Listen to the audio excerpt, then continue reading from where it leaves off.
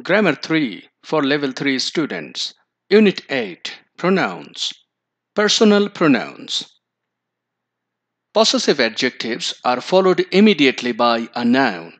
They do not stand alone. Possessive adjectives are my, our, your, his, her, their, its. Example A. Her books are on the table. This is a possessive adjective and it is immediately followed by a noun. Books. Example B. Their house is big. There is a possessive adjective and it is immediately followed by a noun.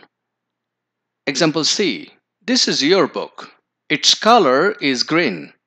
Your is a possessive adjective and it is immediately followed by a noun. Book. In another sentence, its is a possessive adjective and it is followed by a noun. Color. Its has no apostrophes when it is used as possessive adjective. See these examples carefully. Its color is green. It's a book. Its color is green. In this sentence, it's not a possessive adjective. It is the contraction of it is. The correct answer is, its color is green.